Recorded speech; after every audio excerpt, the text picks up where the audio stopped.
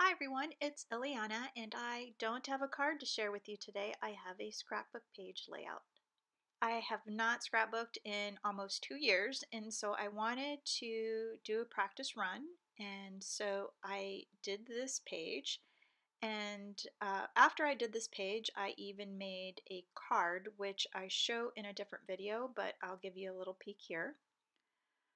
Instead of recreating the page exactly as before, which I used on the first page, I used the Strathmore watercolor paper, and this time I'm going to see what it would look like if I use the Master's Touch, which is the generic Hobby Lobby brand watercolor paper. And so I'm going to use that first page as a guideline so that I could have a direct side-by-side comparison.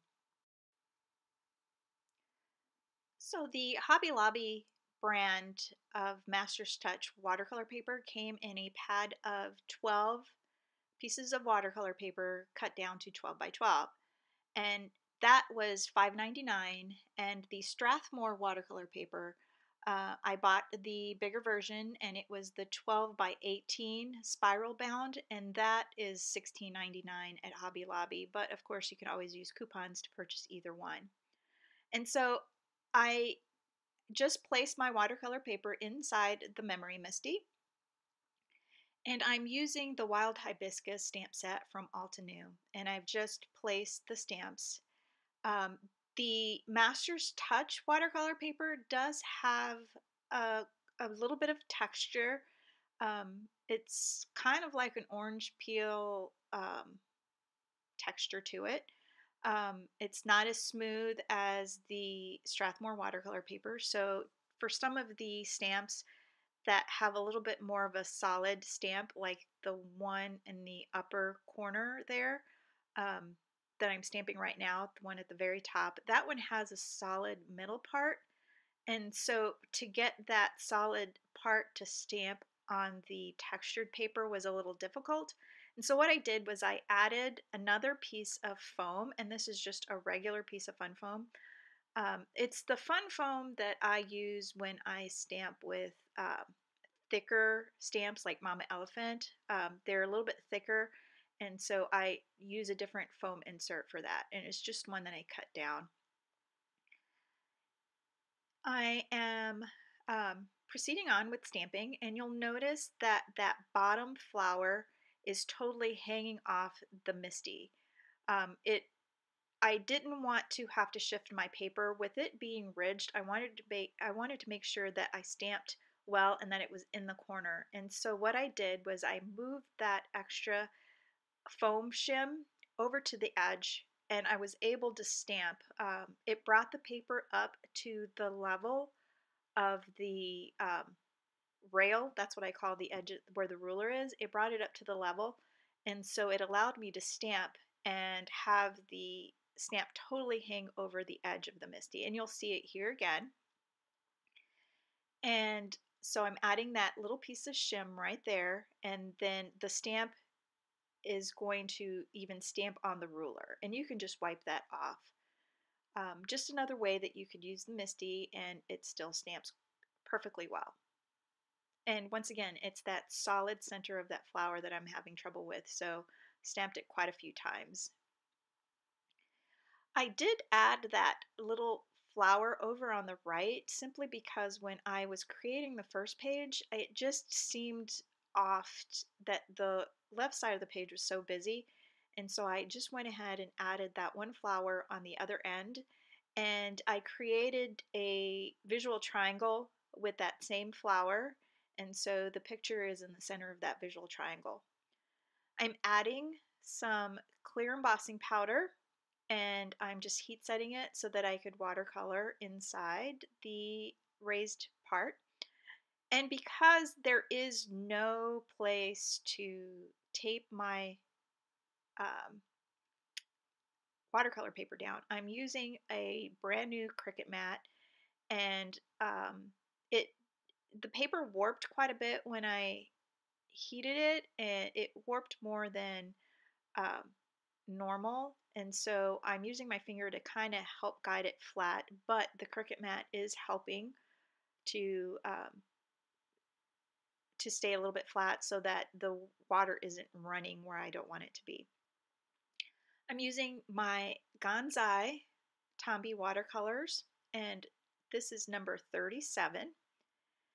And I've just watered it down so that the flowers are a little bit lighter. And as I showed in my card video, I did not worry too much about the watercoloring. I was very loose with it, and that helped quite a bit.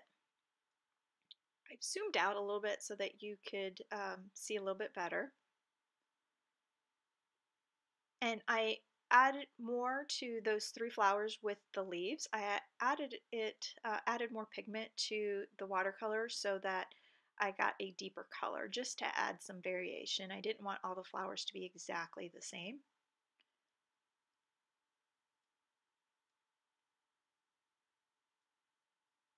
And the watercolor paper did okay. Um, Coloring the flowers was fine. When I go to color the background paper, that's when I notice a big difference on how it takes the watercolor. But in small portions, it did fine. I'm taking the green from the watercolor set, and the green is number 58, and I'm just adding it to the stems and the leaves, and I'm just being very careful. I did speed up the video quite a bit so that it wouldn't be so incredibly long. I'm taking a big flat brush, and I've watered down number 47 of the watercolor set, and just to create more of a cream background or toned down muted look to this background. And you can see right here where the pigment is just not absorbing. I'm not sure if that's what it is, but it's just kind of sitting on top. It doesn't blend into the paper very well. So I'm going to switch over to a smaller brush, and I'm going to get in between the flowers. And typically I'm a 2-page layout kind of a person, but I only created this 1 page. But if you wanted to create a 2-page layout, you could very easily um, replicate this page so that you have a mirror image on the other side.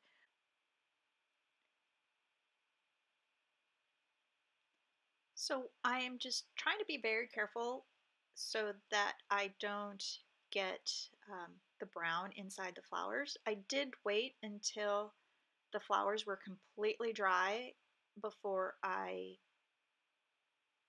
colored in the background.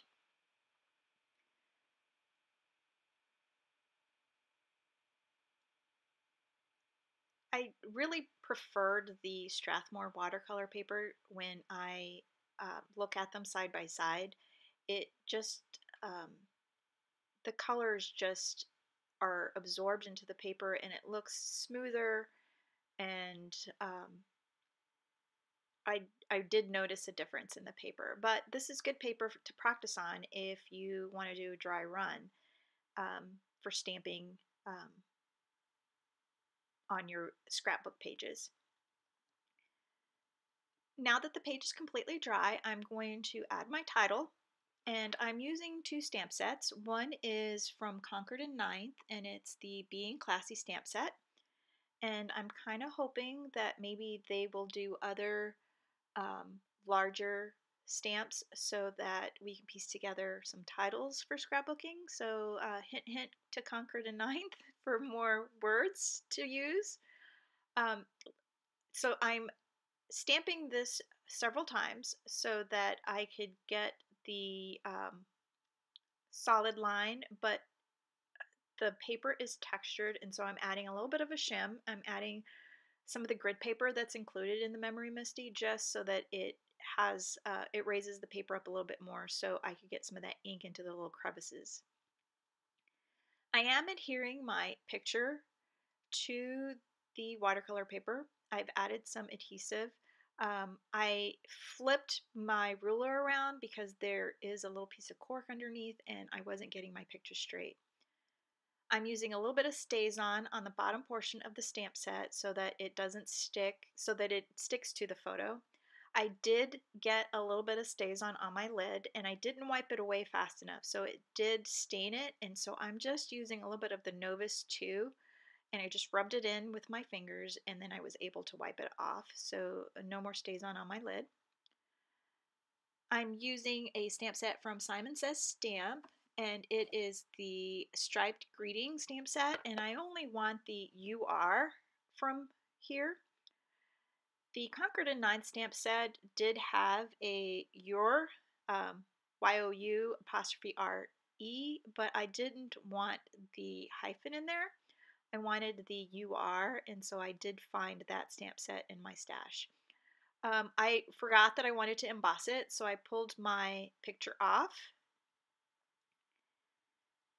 And now I'm going to go ahead and heat emboss it so that the title matches the flowers. And because I used my Memory Misty, the picture will be straight and where the stamped image will be perfectly lined up. And so now I'm going to add my liquid pearls, and this is the rose gold. And I'm just going to add it to the center of each of the flowers, just a couple of dots. And normally when I use liquid pearls, I put little dots and then I flick the back so that it flattens them out, but I didn't want these to flatten out, so I did not do that on my layout. I'm trying to be careful that I do them in a certain order so that I don't accidentally smudge it when I add them on. So now my 2 pages are done, and I'm just going to do a side-by-side comparison so that you could see what it looks like. And you can tell that the one on the left is a Strathmore. The watercolor on the background just sits a little bit better on it. So here is the side-by-side comparison of the flowers, and the flowers look exactly the same, but it's the background that I think makes a difference.